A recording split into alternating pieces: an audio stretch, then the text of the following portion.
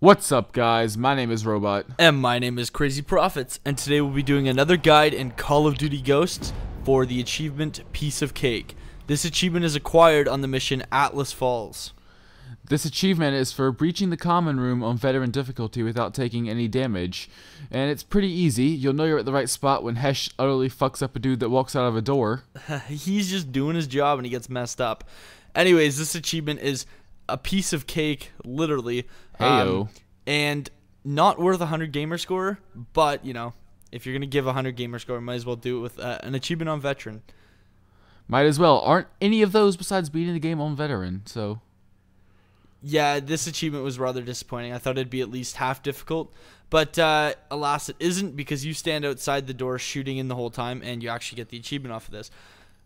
Yeah, I took the bitch approach. You did. My approach was a little less bitchy. Basically just stand at the front when the door blows, toss a flash in, push up a little bit, take cover, shoot some guys, throw another flash, and repeat, and you will get the achievement. I took it kind of like a Mile High Club approach for all of you that got that achievement.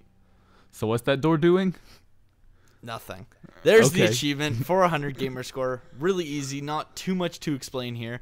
But I hope we helped. I am CrZY. And I'm Robot.